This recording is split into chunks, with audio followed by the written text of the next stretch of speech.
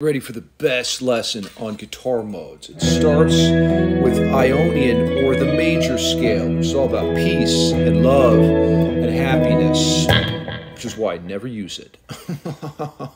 And you can dabble towards the dark side with the Dorian mode, but it's not all doom and gloom with that raised 6. Now Phrygian is perfect for metal with that flat second. That's a haunting and evil sounding chord progression. Gideon brings a tear to my eye. That sharp fourth is so majestic. Classic rock primarily uses Mixolydian, that flat 7th, but you know it's all about having a good time. And when I hear the Aeolian mode, that flat 6 makes me weep, tears of sadness.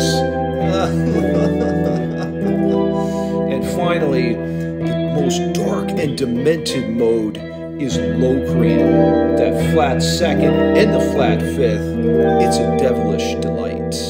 Now you can learn more about guitar modes with my full course in the description below.